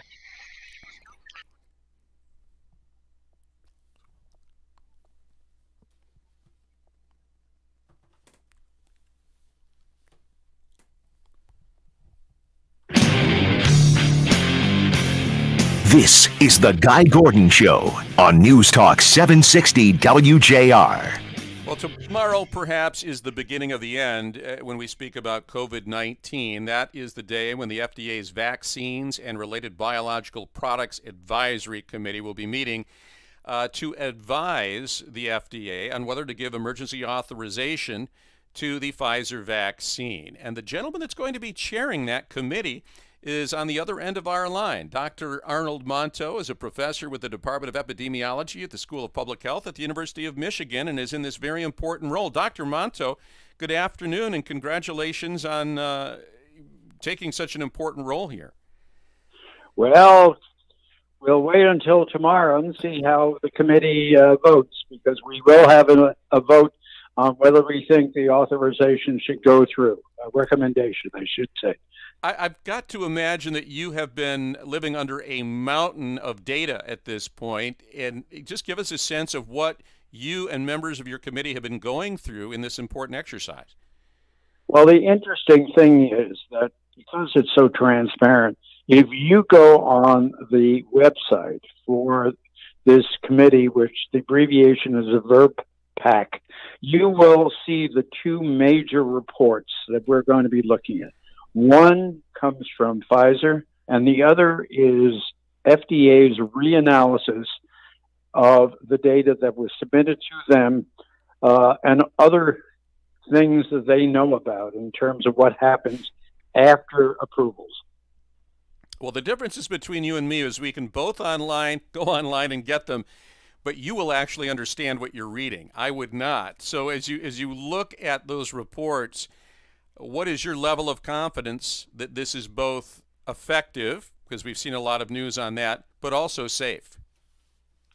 Well, the data look pretty good. And I have to say, I get in trouble if I don't say this is just my personal view and not of the committee or FDA. But they look pretty good. We work a lot with flu vaccine, and flu vaccine at good year is about 60% effective, 50-60%. And FDA, in their guidance to industry, said they would approve a vaccine for use if it was more than 50% effective. We've got a vaccine which, in all kinds of groups, looks like it's more than 90% effective. So I think we really hit a home run here. And part of it's because there's only one part of this virus that you have to produce antibody to that seems to result in protection. So it turned out that a weird infection that's so complicated, making a vaccine against it may have been more simple than we thought. Well, we'll take those blessings in disguise, Doctor. I'll tell you that. When you look at this, and I've heard this from some callers, they're worried because they hear the term RNA, and they're worried that this vaccine will actually change their DNA. Does it do anything like that, or is it act as a messenger to jumpstart your immune system? Well, what it does, it goes into your muscle, and there inside it produces the stuff that the body has to produce antibodies against. So instead of injecting that stuff, it's actually manufactured by the body. But this mRNA doesn't last very long. That's one of the reasons why we have to keep it under very cold temperatures. Mm-hmm. So it'll be destroyed. And therefore, we think these vaccines are pretty safe. Of course, we've only had a short time since they started getting used, so we're going to have to watch. Right, and I guess, and I want to get to that in a moment, but, you know, those of us that are going to be taking them, we want to know that they're going to be safe, that they won't harm us. But there may be some short-term side effects. What have you heard about the Pfizer vaccine that we should know so that we can anticipate that there may be some discomfort at the injection site and maybe something beyond that? What are you hearing? What we're seeing, actually, with the data that Pfizer has provided, and is that sore arms are very common. They don't seem to be any worse. You have to get the shot twice, the first shot or the second shot. More concerning than that, and this is only a minor concern, a percentage of people just don't feel well about within the first 18 hours after getting the shot. That seems to be more common with the second shot. Mm-hmm. Now, anybody who's got the herpes zoster vaccine, the shingles vaccine, knows that shot gives you some side effects as well, and it's about at the same level. So it's something we can live with. Well, we can certainly we may feel a little bit of punky, but that's better than being on a ventilator. It's absolutely a trade-off. It always is. Nothing in life is not a trade-off. We did hear a report out of the UK early this morning that perhaps people with severe allergies should be cautioned about the COVID vaccine. What do you know about that, and how big of a concern is that, or is this quite normal? No, it's a question of how much of a reaction they have. And I know as much as you do. I think we'll hear more about it tomorrow, because that is something that did not show up during the trials, even though the trials involved 40,000 people. So it's kind of surprising, but it may be that people with severe allergies were excluded from the trial. Okay. That's why it's very important to follow after we start using the vaccine, because even though people with underlying conditions and older people and minorities were all included, there may be other kinds of people that will have what we call idiosyncratic reactions. So obviously there are an awful lot of people, far too many, that are still resistant, perhaps even more than 50% in some ethnic groups. What is the one thing you can tell them about this process where we've jammed 8 to 10 years of research into 8 months that can give them a higher level of confidence in this vaccine? Well, the jamming is really telescoping. Things that usually are done in sequence were being done at the same time. Okay. And the reason companies could take risks is that a lot of money was thrown at this by the federal government. And that helped telescope the process. It also helped have very large studies with a lot of people recruited. And this should actually give us more confidence about the safety, because there have been a lot of people included in these trials. And in terms of looking for side effects, I think instead of they had a 60-day window where they watched these people, which was longer than normal, and I at least find reassurance in that. We always know that there are going to be unknowns, that even with the most vigorous studies, that there are still things that you aren't going to know until it gets out into the general population. What's the biggest unknown right now that might not keep you awake at night, but you really want to know? Well, the thing that I'd like to know is duration and duration of protection, whether we're going to need booster shots. It doesn't bother me if we do need booster shots. I suspect, knowing how these viruses behave in people, we have a whole family of coronaviruses that just cause mild illness in most people, common colds, and people get reinfected with them. But if we're going to need booster shots, we're going to have to work out how often, but we're used to that kind of thing with flu. So it really doesn't bother me as long as we can control the pandemic, because this is really so much longer than we thought that we'd be in lockdown and related situations. Is this going to be a situation where we can say, as we did with smallpox, that we have eradicated it? Or is this going to be one of those things where we're going to need to be prepared for perhaps new strains raising their ugly head? Well, I don't know that we're going to need to be prepared for new strains. I think the problem is that this virus is everywhere. If it's not spreading here, it's going to be spreading other places. But it's got to be something we can manage, like the flu. Remember, we had a big pandemic of flu in 1918. That virus lasted and was still around, and variants of that virus are still around, but it doesn't cause that severe a disease right now. And that's what we would hope for. Building up enough immunity in the bodies of Americans that at least they have that measure of immunity that they can fight off whatever else it may evolve into. How long will this meeting last tomorrow that you're chairing? Well, we're scheduled from 9 a.m. to 5:15, and you can watch it on YouTube. It's going to be live streamed. Well, we hope you don't have to wield the gavel too recklessly, and that it the is virtual gavel. Okay, all right. Well, we're honored that you have done from my house in Ann Arbor. Okay. Everything's virtual. We're honored that you are playing this role, and a Michigander is going to be playing such an important role here, and we will await the judge's verdict tomorrow, Dr. Arnold Monto. Take care. Thank you. Bye-bye. And we'll just pray for a really good internet connection for Dr. Monto tomorrow. Oh, we don't want any technological gremlins. Your calls when we come back. Your thoughts on what's going to be happening tomorrow. Are you prepared to accept it with FDA approval? 1-800-859-0957. 1-800-859-0WJR. Let's get to Michael and your traffic. Back with more on The Guy Gordon Show. This report is sponsored by the Exergen Temporal Scanner. Don't take chances with COVID-19 and your family's health. Use the Exergen Temporal Scanner to check temperatures before dinner and before you leave home. It takes an accurate reading in seconds and is the #1 thermometer recommended by hospitals, doctors, and nurses. Stay safe with Exergen. WJR Traffic First, sponsored by Shelving.com. Finish the year strong and save 11% on industrial storage from Shelving.com. Double your floor space instantly with modular mezzanines, or maximize vertical height with in-stock Unirack pallet racking up to 20 feet high.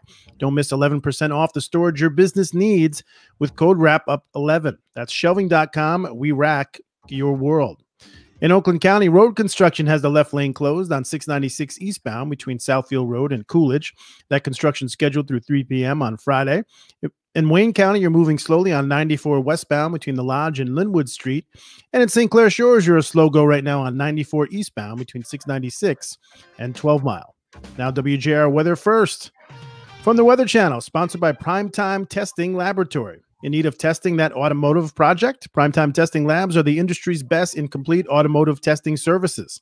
They guarantee on-time delivery, accurate result reporting, and are A2LA accredited. For your automotive project, get a free quote at primetimetestinglab.com.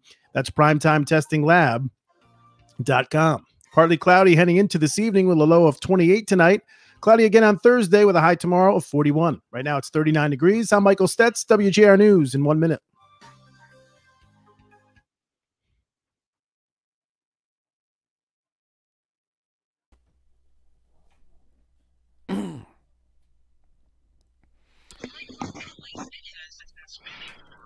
So we got a couple. Mike, closed circuit for you. Construction, EGH. That's funny. I was just going to tell you, 344. Okay, so after we do our calls, alrighty. Yeah. I didn't notice whether we reset. Are Bob and Catherine still there? No, I'm going to reset in a couple of minutes. Well, they are still there, but we've got other calls too. Okay, fine. I just wanted to make sure that we had someone to go to. Otherwise, I'd pull up something else. Yeah. Yep, you do. I'm interested to find out how I'm going to communicate to remind you to do it at 344. I was going to go with a flare, or a Nike missile. Right. I was going to do American Sign Language myself, but I don't know it. By the way, for anybody that's listening, this poor pilot from the Air Wisconsin National Guard who went down in the UP, say a prayer for that man. I got to tell you, we feel a kinship to Wisconsin Air National Guard flies training routes over our cottage. And when our children were little, I kid you not, my wife wrote a letter to the Wisconsin Air National Guard to keep it down. Yeah, because they were running A4s right at nap time. Wait, she really? She wrote a letter to the U.S. military to ask them to stay to the state of Wisconsin, the Air National Guard, and she said, could you just send them maybe 20 miles further north? I have only met Gail once, and it was for 5 seconds, but this doesn't surprise me. I know. She's a very self-assured woman, and it was Did you ever hear back? It was like on the dot at 1 p.m. that they would come over, and when they come over, it sounds like someone has ripped the sky open. And I was playing golf with a guy once, and he said, "You know what that is, son?" He goes, "That's the sound of freedom," and he's right. Well, a couple things. I mean, not trying to give any parenting advice, retrospectively, but could she maybe have adjusted nap time to was 1 o'clock, was she really married to 1 o'clock, or? She is as she's as dedicated to a schedule as Laura is. Okay? Oh. I can respect that. So did you ever hear back? I have two strong-willed women in my life, and both of you are, on that score, very, very similar. Yeah. And you still seem to not follow our schedules. At home or at work, if you're late, you're dead. So yeah, Guy, I mean, give me some payoff on the story. Did you ever hear back? Did they just start changing the schedule without telling you guys? I, for the life of me, do not remember. I just remember the whole notion of her asking, because it was like, "What kind of aircraft are they flying?" And I said, "I think they're A4s." And she said, "Okay." So she wanted to make sure that she had that right. And for Michigan State fans, if it's any consolation, they flew right over Camp Michigania and disrupted them too. The U of M, University of Michigan family camp up there. Did you find yourself being hassled by security at the airport more often after this? No, it's no. The only place where I had a problem with security was at the nuclear plants. That's security. I mean, I guess if there's a place you don't mind being patted down, it's at the nuclear facility. They pat I get it. They pat with I'm sure they don't teach that at OCC, that kind of a pat down, nor do they want to. Yeah. Well, maybe the prereqs. What were you doing at a nuclear power plant? It was a story. Oh. They made you wear these little badges that were going to turn color if you're exposed to radiation, and it's like, wow. By the time that thing's turned color, I'm dead anyway. So, well, at least they don't have to do an autopsy.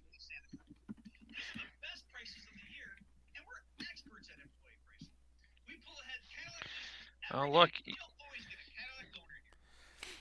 You and Mark have crossed paths before, Guy. I'm wondering if that was the Fallen Heroes event, or because I used to do that. There are guys that I can't say no to. Mike Bouchard's one of them, and Bill Dwyer out in Warren. That, you know, if they call me to do one of their events with their people, I'm not going to say no to them because they're just such great guys. Right. Yeah, I run into a lot of people who say, Guy Gordon, back in this year, I met him at this dinner or this speech. You actually I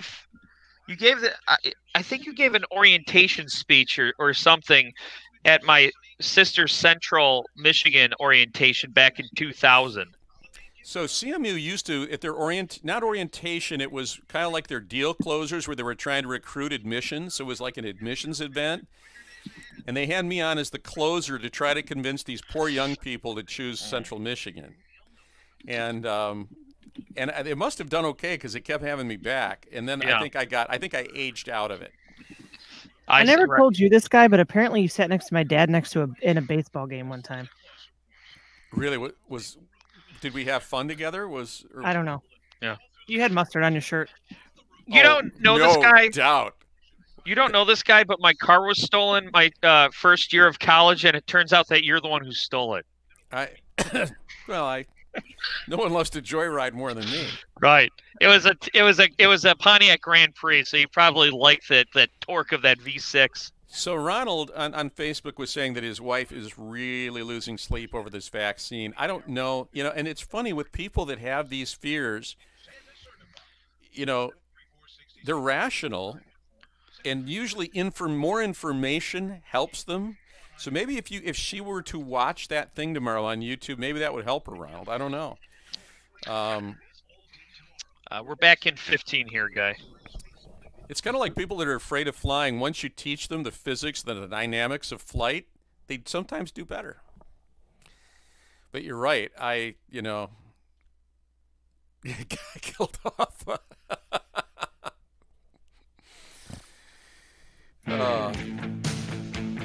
Welcome back to a special edition of The Guy Gordon Show on WJR for a spotlight on Oakland Community College. With an OCC education, the possibilities are virtually unlimited. Enroll today. Here's Guy.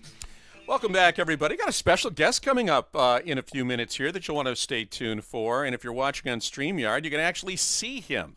And I understand he has some new facial hair. At least that's what I've heard. I haven't seen him in person in ages, but we've got him coming up at 4:47 with a special announcement about what we're going to be doing tomorrow.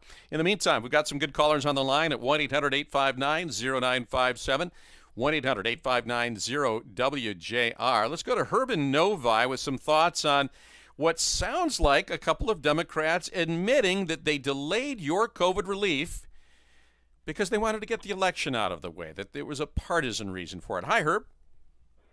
Hey, Guy. Great show as usual. There's no question in my mind that the COVID delay was politically motivated. The truth is, I think if it would have come out, President Trump would have won the election. Another thing that comes to my mind is, in all the months before the election, in fact, since he took office, President Trump has been berating the drug companies and trying to get them to lower their prices. And would you believe that the day after the election, they announced that big COVID news? If they would have announced it before the election, he probably would have got reelected because people would have thought that he kept his promise. Why did they wait until the day after? No, it wasn't a day after. It was actually 2 weeks after. And the fact is, this was set in stone. They had to have 50% of their participants in a 60-day trial period. They had to look at them for 60 days before they could start the next phase of the process, which is divulging whether it was safe and effective. They could release some of those efficacy numbers, but they weren't going to have approval of the vaccine until now. This was as fast as they could go because of that 60-day window. And why do we have it? Because they wanted to make sure that people knew that it was safe. And if you shortened that, I could have shown you all kinds of polling that would have said that the confidence level would have fallen. So you had to strike the right balance. And a partisan or a political consideration should never, ever be part of this. It should only be medical. And I'm not saying you're wrong, but it was not to be in the cards when they set the protocols because of that 60-day window, which we need as a buffer for our confidence. Is it just a coincidence that the 60-day buffer was 1 day after the election? But it wasn't. Yes, it was. You checked your information. Well, okay, I'm not, Herb, I'm not going to argue. If you want to have that perception, that's fine. You certainly have every right to your opinion. I'm telling you that if it had looked like, just from a perception standpoint, that they rushed this to politically benefit Donald Trump, the numbers on non-acceptance would be even higher, and they're still troublesome. We've still got a lot of work to do to convince people that this is safe and effective, and we've got some here online that we're going to get to in a few moments. I thank you for your call, and have a great holiday there in Novi. Let's go to Bob in Brighton. And Bob apparently agrees with Herb. Hi, Bob. Hi, great show today. I do too a little bit, but I don't think it's politically motivated. My issue is that I think the FDA, and I listened to Fauci say that we have the gold standard for approval, and our approval process just takes longer.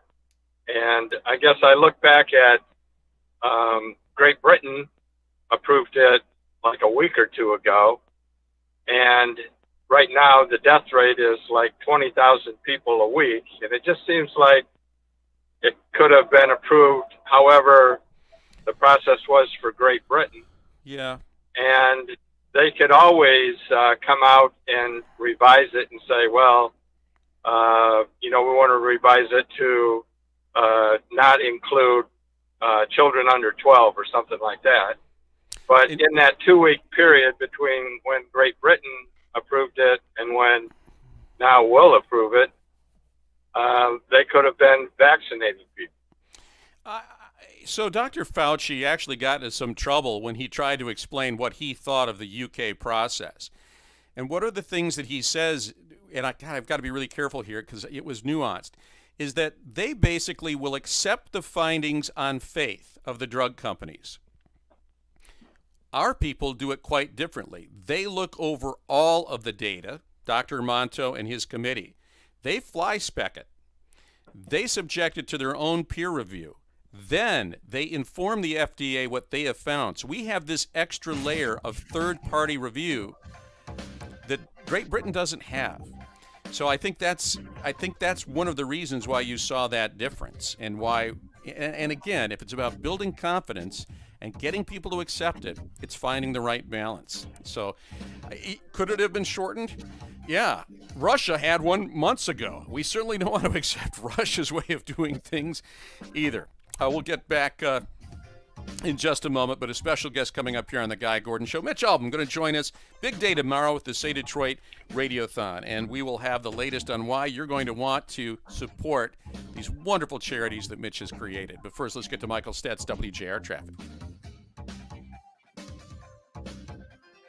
Thank you very much, Guy. WJR Traffic First, sponsored by the Construction Association of Michigan. CAM has been helping commercial and industrial contractors and suppliers grow since 1885, and now is the time to join. Join the most powerful network of construction professionals in the state, the Construction Association of Michigan. Join today and get listed in the 2021 Construction Buyer's Guide. Learn more at buildwithcam.com.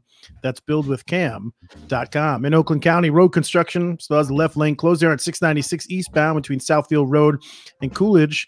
That's traffic stop and go right now from Telegraph, and that construction scheduled through 3 p.m. on Friday. And in St. Clair Shores, you're a slow go right now on 94 eastbound between 696 and 12 Mile. Now, WJR weather first from the Weather Channel. Good 10 degrees warmer than average today, and looks like some rain headed our way finally into the weekend forecast coming up. Ready for EJH, Guy? Yep. Okay. Detroit, we're in the mid-40s this afternoon, with 10 degrees warmer than average, 29 tonight. Tomorrow, partly cloudy, 42.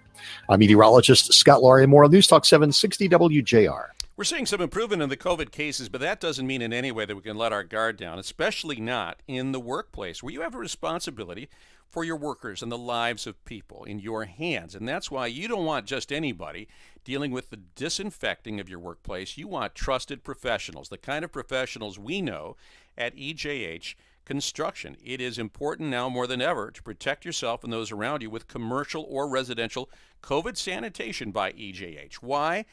Well, because they aren't just a choice, they're the only choice with a decade of experience in EPA-approved, hospital-grade botanical products that are safe for humans, animals, and the environment, the people and things you care about.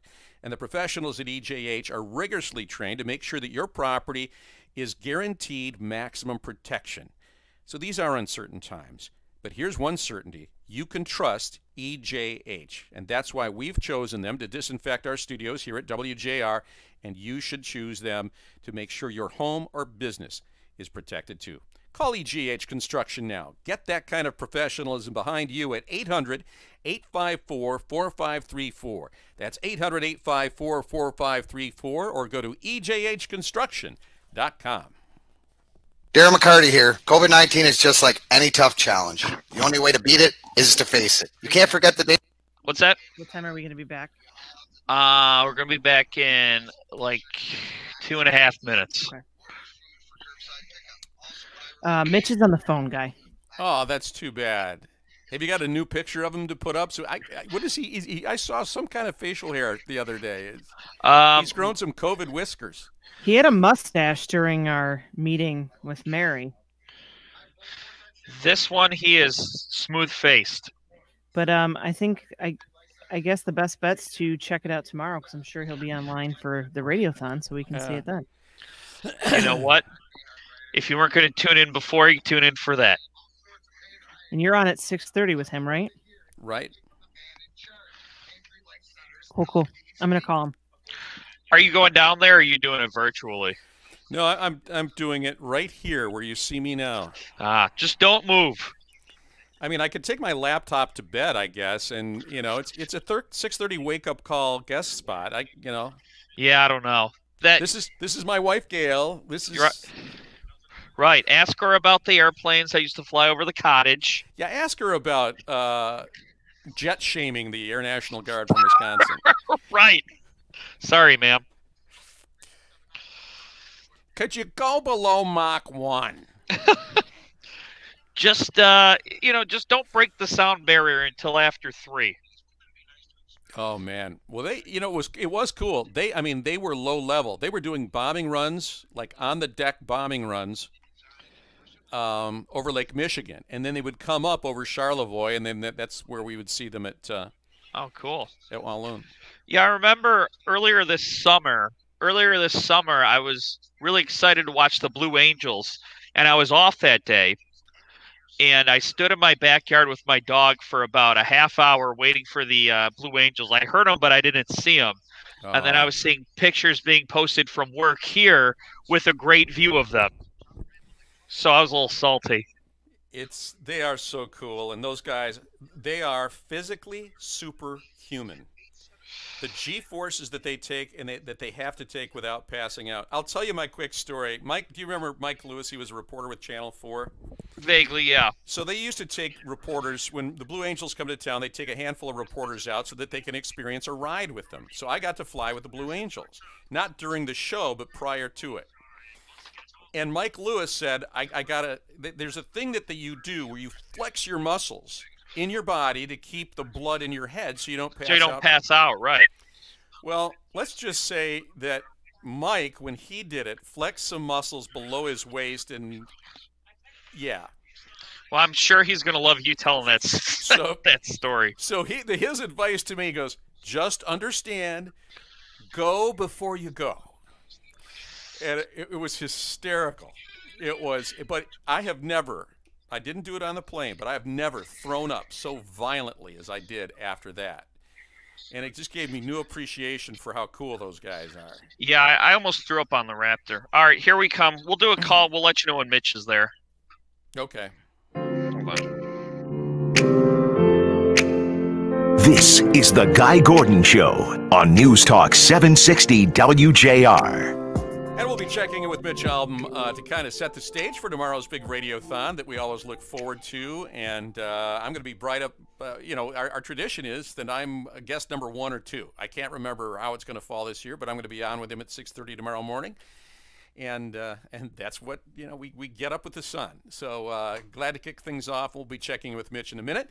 Let's go to Blake in Royal Oak with some thoughts about the vaccine and what we heard from Dr. Monto. And Blake, without putting you on the spot, will you be comfortable in accepting that vaccine once guys like you and I can get it?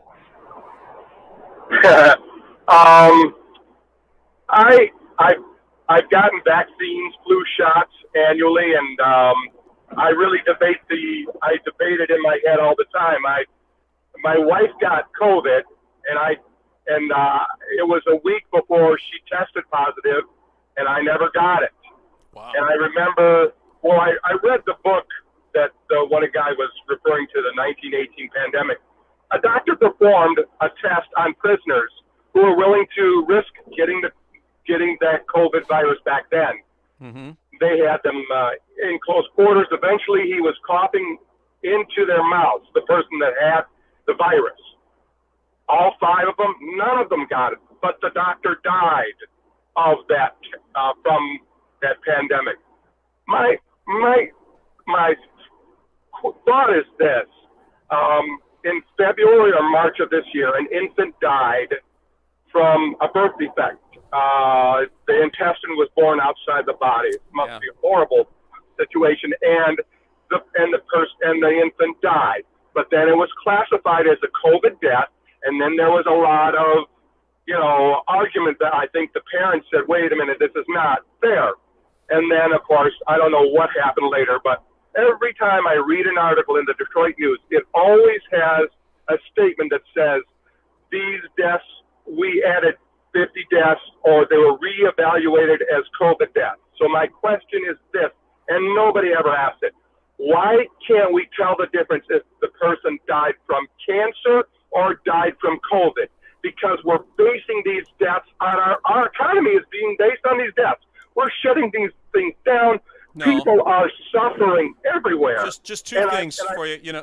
Okay, I get it, Blake, and I think it's a really good question. Here's the problem.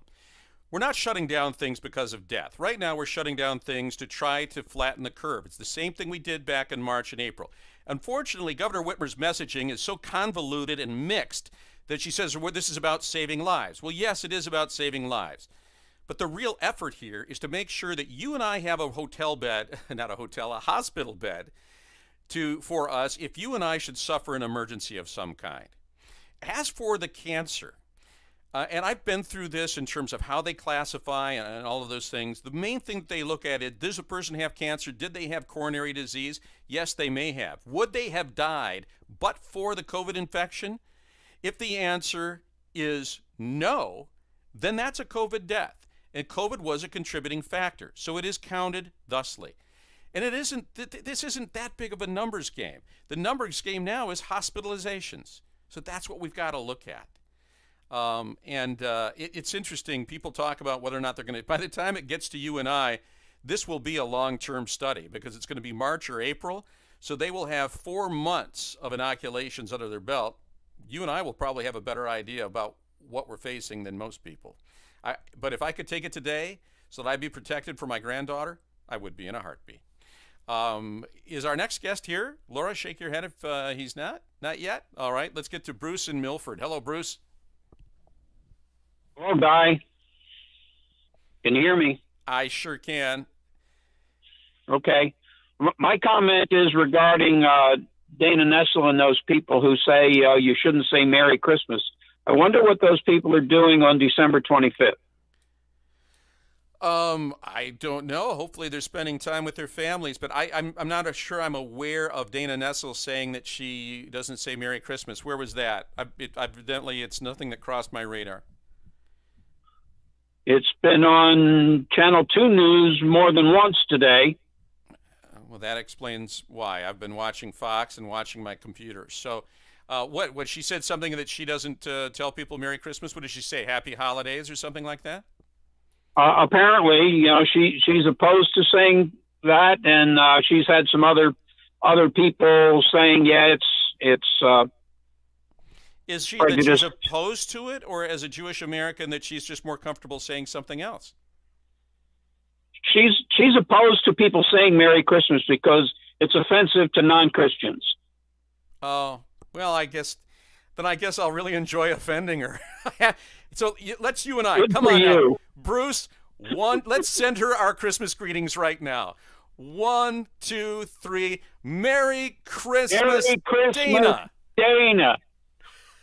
There. I hope she's good and frustrated. That's Christmas is a spirit. It's not necessarily when you say that, it's not a religious declaration. I'm not trying to evangelize or proselytize. I'm just wishing you well, and the Christmas spirit is of goodwill to all people and peace. Apparently, she doesn't like peace or goodwill. That's my only conclusion, Bruce. But you're right. The only thing you can do is smile and say, I'm still wishing you a Merry Christmas, because it's about love, and I'm going to love my neighbor. And if that makes you uncomfortable, that's on you, not me. It's all you can do. I know a guy that's a man of goodwill. August is in White Lake. I believe he's still there. August, you're a Merry Christmas person, aren't you? I know you are. Yes, absolutely. In my heart, in my brain, in my soul. And you just nailed it. Be loving, be kind, have goodwill. That is the message. Why not? We are all brothers and sisters, my friend. Why can't people get that through their head?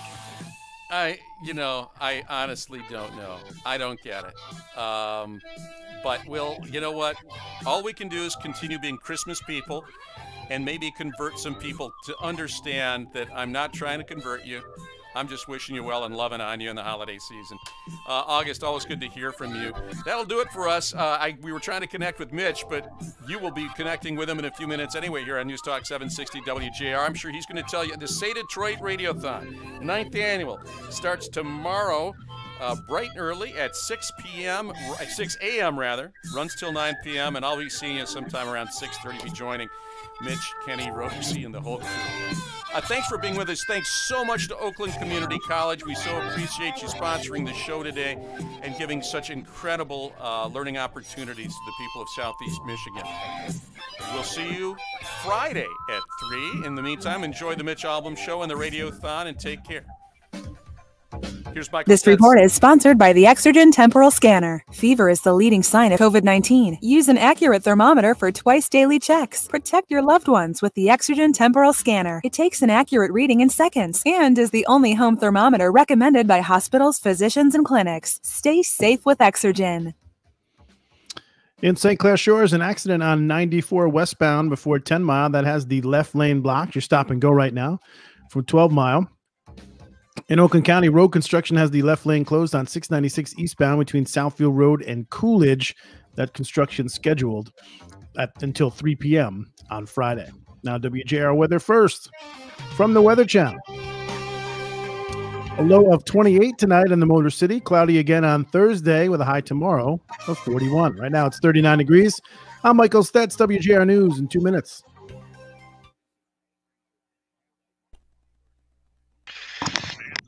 All right, Kai. All right, everyone. It was fun. All right, take care, guys. Thanks. And by the way, Thomas, whatever they said 2 days later was different than an approved vaccine. Trump's been talking about an approved vaccine. Get over it. Bye, that Thomas. Would have just made people mistrust it. You're being an idiot. Merry Christmas, everyone. Take care. Bye.